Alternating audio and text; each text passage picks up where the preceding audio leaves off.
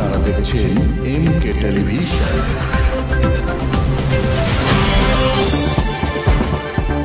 আসসালামু আলাইকুম।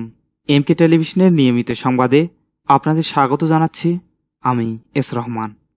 জয়পুরহাটের পাঁচবিবি উপজেলার বাগজানা ইউনিয়নের শেখকাটায় পারিবারিক শত্রুতার জের ধরে চাচাতো ভাইয়ের লাঠির আঘাতে যুবক নিহত হয়েছে।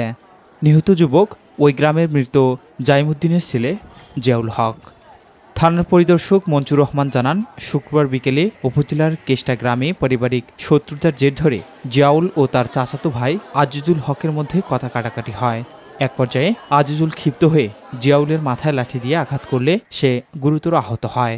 পারিবারিক লোকজন ও স্থানীয়রা জিয়াউলকে উদ্ধার করে জয়পুরহাট জেলা আধুনিক হাসপাতালে ভর্তি করলে চিকিৎসাধীন অবস্থায় শনিবার ভোররাতে সে মারা যায়। এ ঘটনায় থানায় একটি মামলা দায়ের হয়েছে। পরবর্তী সংবাদ দেখার আমন্ত্রণ জানাচ্ছি এস রহমান, MK টেলিভিশন।